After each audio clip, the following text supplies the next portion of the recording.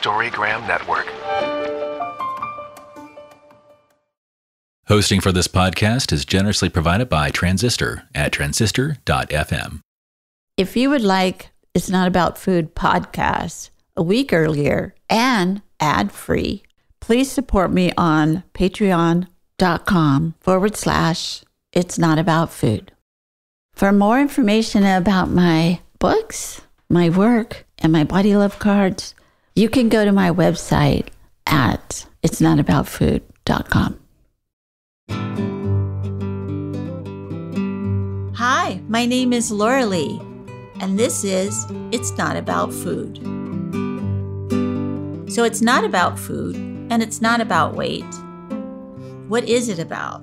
Everything else, because it's never ever about food or weight, never ever, not even one time, not ever, ever, ever.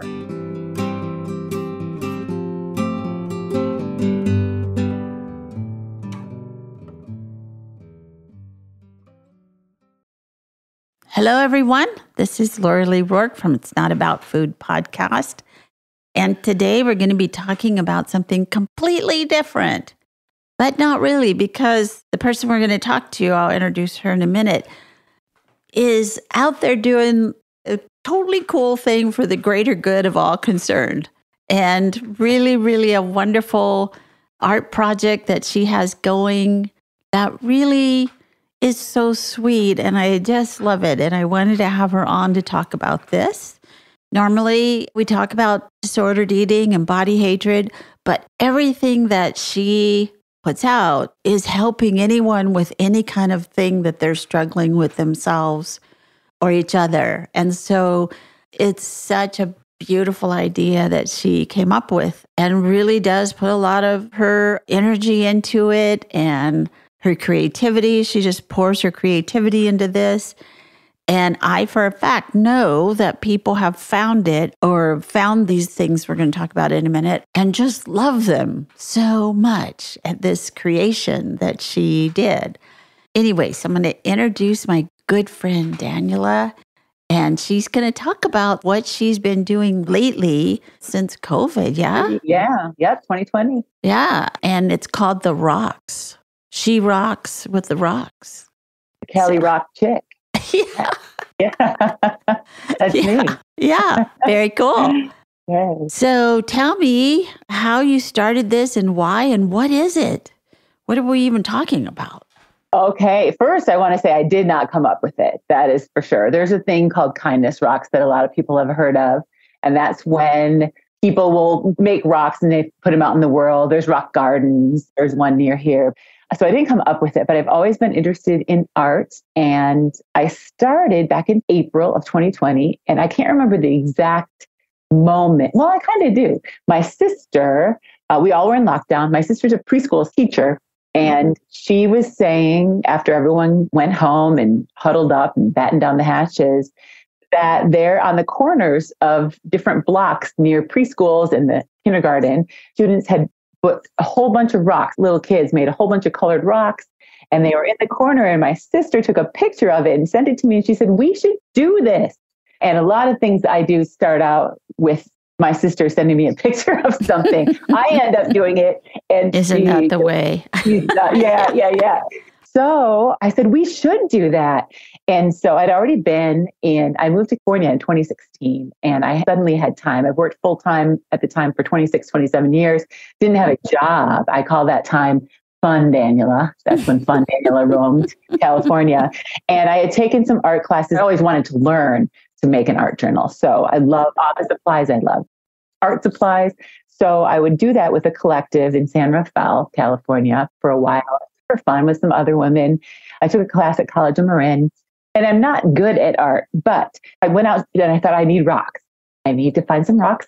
So I walked around in Tiburon, California, and essentially the first rocks were made out of like this hard gravel that a construction site had left there. And I painted them with acrylic paint. And I had, from my art journals that I learned to make, I had these little women's faces that were already photographed, and I glued them on there. And I wrote on the back, "If you find this, text me."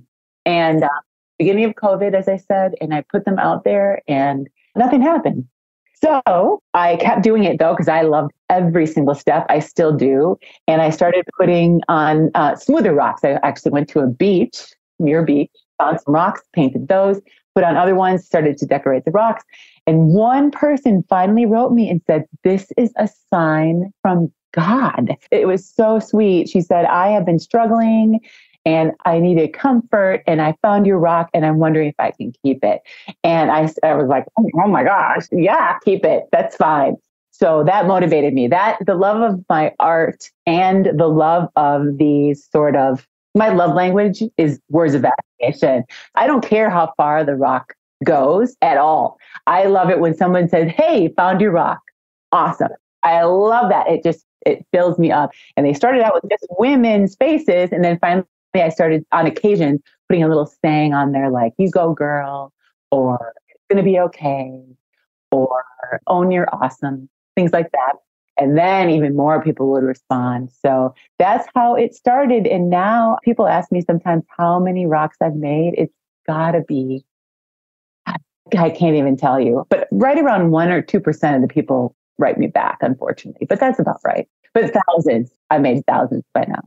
And I just want to correct you a little bit because I think that what you did do is you did come up with this idea of putting your name and number on the back. Oh my God. Yeah. That is like this little tiny Daniela hand reaching out to the world, and another little person in the world gets it and reaches out her or his hand. And, you know, the connection of that, especially, of course, during the lockdown, just fabulous. And I know I have taken your rocks and put them here and there.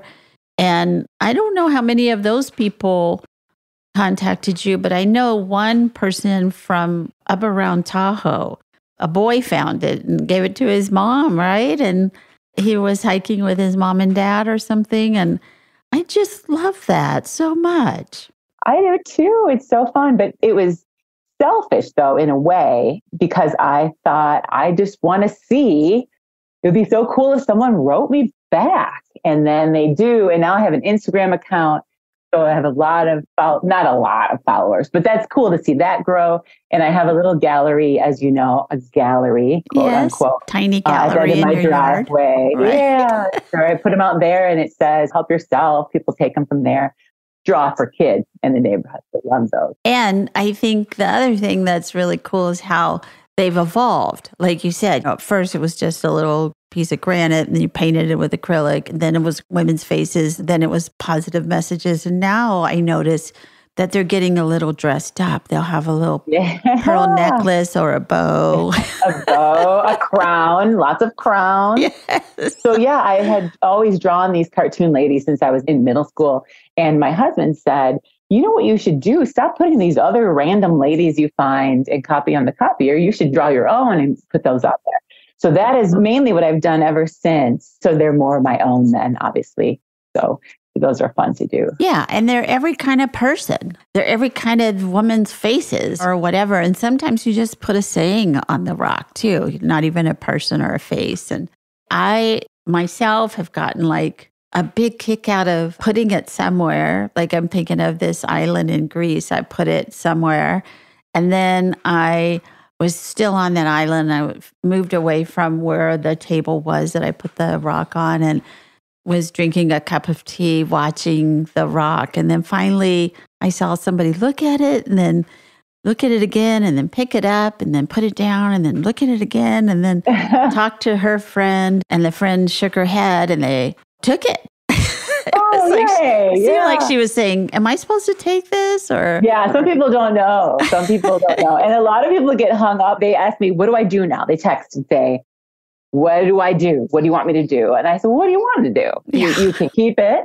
And a lot of people are surprised because, again, they think my goal is to have it travel the world. How they ask me, "Where has this rock been?" I don't know. I don't really care. Do you want it? Do you like it? You can have it. Sometimes they're really gleeful. They're like, "I can keep it?" I said, "Yeah." I said, "Or you can leave it or you can move it." Yeah. Up to you. My latest one, just a couple of days ago, someone wrote they found it at Muir Beach and they gave it to their friend and it's in transit to New Zealand. Oh. So that's very fun. It's so cute. It's this little creation that you created in Tiburon in your room. And you put it out in the world and it goes on a little journey. It's very sweet. We do a thing in the schools when I go into schools and talk about disordered eating and body hatred, where I have them eat a gummy, not a marijuana gummy. Yeah. Like a fruit gummy. I'm assuming. Yeah. Or I'll bring really tiny little tangerines in and I'll do a whole experiment with them. And I have them go really, really slow, smelling the gummy and then looking at it and then feeling it and then very little, take a tiny bite of it and have it in their mouth and think about where it came from. It was at some point a little tree with a grape on it, and then they took it and went through this big process. Then it went in a truck, and then it went to the grocery store, and then somebody put it on the shelf, and then I came in and I got it and I put it in my car and I drove it to school.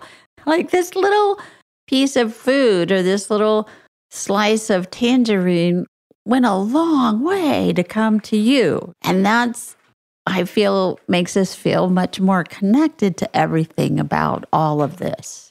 Sure. That's a wonderful exercise for you. And your thing about where was this rock even made? The rock itself, I mean, thousands of years old from the earth. And I mean, it already traveled a long way before you picked it up. Right. Oh, so true. I never thought of it that way, that intensely. Yeah. It had a huge life and it still continues. So what is the purpose of this? What is your purpose for doing this?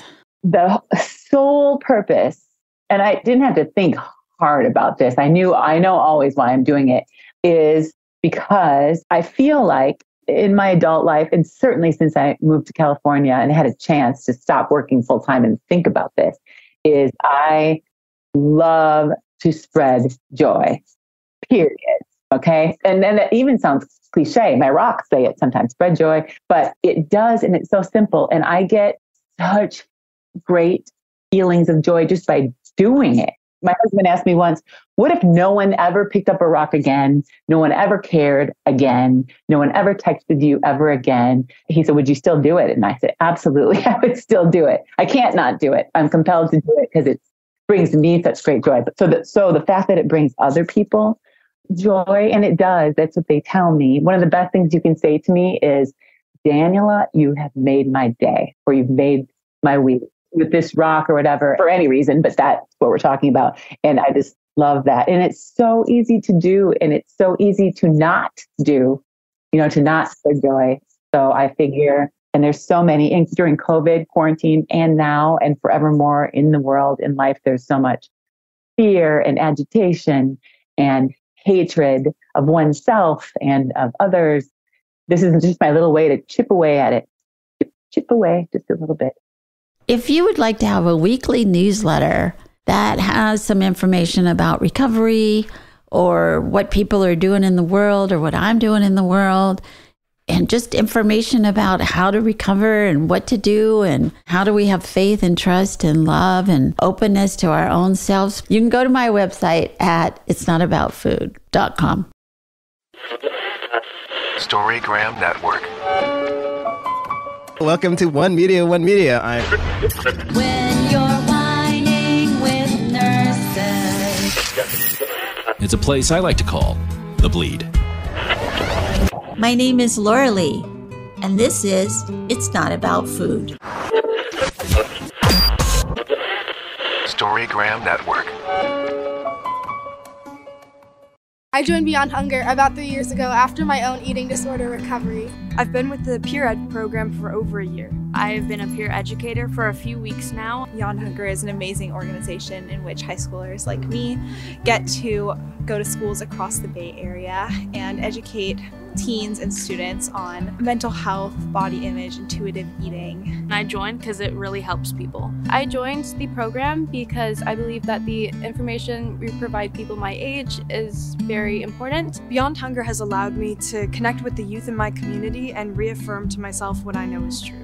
It has given me an opportunity to educate others and inform others around my age, and I just think it's a really wonderful program. because I want to teach other teens what I never learned. Appreciating your body through its ups and downs, navigating diet culture, and learning about intuitive emotions and hunger. And I felt that it was super important to continue to make change in the community. My name is Laurelee Roark, and I am one of the founders of Beyond Hunger. My business partner, Carol Normandy, and I founded it in 1988.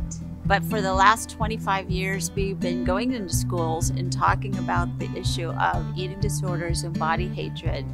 We train young women to go in with us, peer-to-peer, student-to-student, and it is a wonderful program. Please give generously. Thank you. I think it goes even further than we even know. When you do something out of the creative part of all of us, when we step into that arena of using that creative force that is so connected to God or spirit or higher power, whatever you want to, and also connects us all together, is you can't not do it, whether anybody ever sees it or not. It's your thing. Right. I'm addicted to it. I love it. I can't imagine stopping. Or sometimes I switch back to the other ladies, the ladies I have not drawn, just to give myself a break from my own ladies. And there's hundreds of ladies, but sometimes I like to just stick. So right now, this weekend, I have an old yearbook from 1947, a black and white yearbook. I don't know what school it is. I can't remember, but I got it at a flea market and I Xeroxed those ladies and put those on. Yeah. Oh my God. It's refreshing to me. No kidding. I should bring you my old yearbook from 1969. Yeah, I wouldn't ruin it. I would just copy it. We can make a little Laurelee rock. Oh, but not just me. I mean, just everybody in the... Everybody. Yeah, because all the hairdos were so weird, you know. Yeah. Oh my God. The one in 1967, I guess, probably we still had a big old bubble. We're in Texas, big giant Texas hair. I've got some of those 60s hairdos. Oh my gosh. And I like to put the thing on there. I hope you feel beautiful today. He's so great. Obviously, I put a lot of trouble. Yeah, a lot of time in there. Yeah, I was thinking about another time I took some rocks of yours and I was going to Turkey and I was in the town of Kaş, Kas, with a little wiggle on the top. Okay. And and it's right there on the Mediterranean. It's beautiful. And there were a lot of people fleeing from the war. So there was a lot of Ukrainians and a lot of Russians, very young people who had the means and they could work anywhere in the world, really, as long as they had their computer. And they packed up whatever they could, put in their car or in a suitcase and got on a train and made their way to Turkey. And I had quite a few I took about 4. And there was this one coffee shop that we went to every day. And I would put one in there every day to see who would pick it up. Aww. And a lot of times, be this young person who escaped with her cat and her dog and her laptop and her phone and her suitcase. And, I just made it up in my mind, but I think it's really true because they'd get a big grin. Of course, everybody in Europe speaks English except for, I don't speak hardly any English. I don't speak any language, much less English. So you could know that they read it and they know what it said, and then they'd elbow their neighbor or the person sitting next to them, and they'd both look at it and they'd smile, and I would think, oh my God, this is so great all the way. We're thinking about you all the way in California. Here's this to make you feel better. Yeah. Oh, that's sweet. And I so appreciate you doing that, to bring those wherever you go. Last time you were here, you took some because you're leaving soon. Where are you going again? Spain. Spain. Yeah.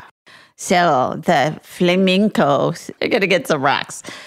I adore doing it. I just feel like I'm a little clog in the wheel, and putting it somewhere and seeing what happens. And I think people are shy and they don't want to tell you that they found it or whatever. I don't know, whatever it is. But I always think they think that I'll try and sell them something. Because if I found a rock with a number on it, and I've found rocks, but none of them have numbers on it. No, they do not. Can't tell anyone. But Yeah. No. And if I see anyone, like I do see at different places where I go, that there'll be little kids selling them, like with Girl Scout cookies. Right. You sent me pictures of people selling them one.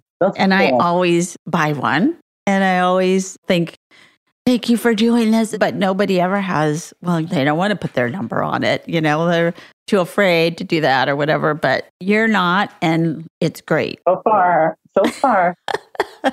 There was a little bit of hate at the beginning, I remember, but we don't need to talk about that. And those people called me and people text. So I don't look at my voice messages, but I saw I had 4 or 5 voice messages. So this must have been in May, June of 2020. And it was the typical, some were kids laughing and saying sexual things. So that was weird. And then someone else said they wondered who I thought I was. Using these rocks like this. Yes, exactly. So who did I think I was? And why was I doing that? And that kind of thing. What did you want? And then, what did I want? And then there was, there's a dick pic. Yeah, dick pic I got. So it repays me in so many ways, Laurelee. So many ways. The bounty. Yeah. It's so funny. A dick pic is like, well, here, this rock is hard. Here's a hard one for you. So stupid. Never, ever send a dick pic. Never. For no reason at all. Never. No one ever wants it. It wasn't related. Nobody likes it. Even people who do kind of like dicks, they do not like a dick pic. I'm telling you. But an unsolicited dick, no one wants that. That is so funny. Stop. Yeah, please stop. Yeah. I was just going to say, I can tell you about some of the people that I've actually have relationships with because of the rocks. People I've never met. Oh, please do. Okay. There are a lot. So stop me if there's too many. But the first one was someone was walking on Ring Mountain here in California, and they sent a picture of one of my rocks, which said, "Life is tricky, baby. Stay in your magic."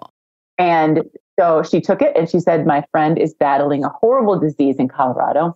And so I'm going to send this to her." And of course, I was just warmed all over. I said, "That's so great. What a great friend. Thank you so much for letting me know." Since then, this woman has been battling ovarian cancer. She and I text. She's on Facebook.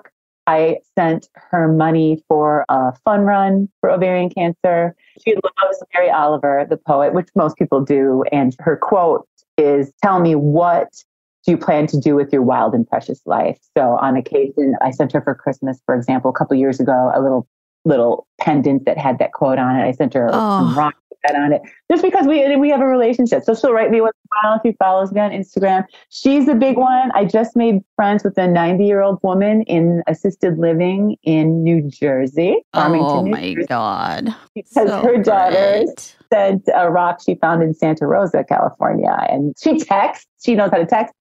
She leaves me messages on my phone. She likes things. I didn't start doing that till like 2 years ago. No, she's 90. She's like, like. So awesome. A little bubble. A little bubble, whatever it is. She's new. This other cool story I can tell you is there's a woman who lives in, I think, San Rafael. And she wrote me saying she found this thing and she likes it a lot. And how many, some people ask questions. I've texted with people sometimes for 2 hours, no exaggeration, 2.5 hours. I texted with a guard at San Quentin prison. Oh my God. Yeah, just for fun, on and off. How did you get your rock in San Quentin? Oh, no, that's not where he found it. He found it in Marin. Yeah. Push it through the fence, try not to get shot. Right. But this woman wrote me, and other women, I'm assuming they're women, have said, we should meet and whatever. And you know how sometimes your gut just says, I don't need, thanks for, and just whatever. But this woman, something about her, she wrote me and we were teasing about maybe I was crazy, maybe she was crazy. We're like, this is weird. She said, but I really want to meet you. She liked my energy or whatever. And I said, how do I know you're not a freak? And she goes, well, how do I know you're not a freak? And we laughed about that. We talked about how our husbands are big. And I finally said, okay, because she said, this is weird though. My husband says it's so weird that I'm talking to you about this lunch that I want to have. And I said, well, how about this? You give my phone number to your husband. I'll give your phone number to my husband. If either one of us doesn't return home after the lunch, we know where to start. We'll start there. It was so funny. That's so how funny. he was. And so we ended up having a lunch, and it was at her workplace. She's a dental hygienist. We met at a place right there in Tiburon, and I knew who she was instantly when she walked in. I could just tell she knew me. I don't know how. She just gave me a look. And here's the coolest part, Laurelee. So I knew she had found a rock because she had texted it. I liked people to say, where did they find it, and send me a picture of it if they could. And they do. And she said, she stopped and she shook my hand. No, we hugged. She put her purse and stuff down at the table because I had gotten there early. She said, I'll be right back. I have something to show you. She went to order her sandwich. I'm just looking around. She sits down, and I can't remember exactly what we talked about. She said, I need to show you something. And I said, okay, what? And this was so cool to me. She went in her purse and she got out a rock and she set it down on the table. She went in her purse, got another rock, set it down on the table. Oh my God. Went in her purse, set a rock down. She did that 6 times. Oh. So to her, it was, I have to meet her now. I keep finding these rocks. Oh my God. You know? So it was so cool. So we text each other, send us pictures of things. She invited me to a party a couple months ago. It was so fun. I have a couple others like that too. That is so cool. Yeah. So lots of stories like that. But there's nothing bad about that. That's all wonderful stuff. It's all such wonderful stuff. I just am so honored to know you and so glad that we met. And, and we've been fast friends even since that first phone call. Yes, 2016. So we've been friends. Yes. You are a gem yourself. Oh, I think about that time during the lockdown. People were out of their friggin' minds. I had clients that were just on their last, they were hanging on by a thread. And I just think about people finding these and, okay, you got this, girl. Okay, I guess I do. Maybe for another day or whatever it is. Yeah. And just beautiful. So beautiful. And not all of them say that. It is extra cool when they say, one of them wrote, my mom died this morning. I have goosebumps even talking about it right now. And she said, this was wonderful. Some of them send, Laurelee, these huge texts. I thought it was a gum wrapper. Something told me to go back. And then they tell all this backstory. And I post a lot of these on Instagram, but there have been a few where I feel like I'm not posting this anywhere. That's, I just need to keep that to myself. Yeah, it's too much, but wow. It's so sweet. I love it. I did some women of color. I don't traditionally, but I did some for a place in San Rafael. It's a wonderful company called Bloom.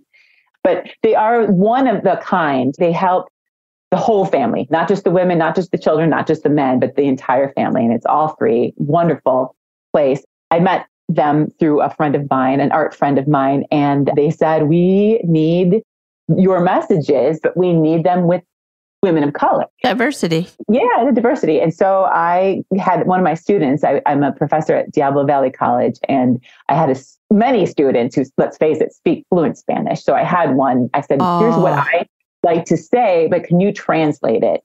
She did. And, and then I had one of those wonderful crayons that Crayola makes of all the different skin colors. I got some of those and I made the women that way with different ones, and they love them. But then something happened where something changed with management and I never heard back, and I dropped off another tray and then eventually it fizzled out. But I enjoyed. Yeah. And the people who got them are the ones that needed them. Sure. That's a wonderful way. Yeah. And I love listening to what people do during these hard times, and they're still going on. Right. They definitely have not ended. We've got residual effects for sure, too. Just in life. And I know that my partner around COVID, he is a musician and he just couldn't stand that he couldn't play and he couldn't play with others. So he started a little thing that he did every month. He would do one thing on a Sunday afternoon and invite his musician friends, and it was called Music on the Porch because they played outside, and we had people come from all over the neighborhood that would hear the music and then venture through the gate and look and, can we come in? And I had chairs set up and everything. And anytime I could get rocks from you, I would put those around there. So that was like another like little kind of a thing. And I have to say, I'm one of those people who I run out of rocks and I'll go over to your art gallery that you have at the end of your driveway and get a few more. Of course. Anytime. Yeah, I got so loads great. all over the place. Yeah, all over the place. Love it. Daniela, I'm so glad to know you. And tell me, what is your Instagram account? It is Callie Rock Chick. One word, Callie as in California. I did not name myself that. My niece, who set my Instagram up because I'm an old lady, she named it. And now that's what everyone calls me. Not rock people say, hey, Callie Rock Chick, Callie Rock Chick, I found you. Yeah, Instagram's awesome too because I trade art with other people who have free little art galleries all over the United States. So sweet. You have a friend that was on a podcast a month ago, and he's in Brooklyn, and he makes these posters of his art and hangs them on his window in Brooklyn on the street level. And people go by and go, oh my God, are you the one who puts this out here? I just love these. I see them every day for 20 years, And, oh, that's so cool. I love that, yay, we're doing it. So please keep on doing this. The world needs you so much. And I'm so happy that you came on my show today. Yes, and I am delighted to have been asked. Thank you so much. You are welcome. And we'll see each other soon. Thank you for listening. You can find me on all the social medias at It's Not About Food. And if you would like to get the show a week early and ad-free, you can become a member at Patreon. Search It's Not About Food podcast. Thanks so much.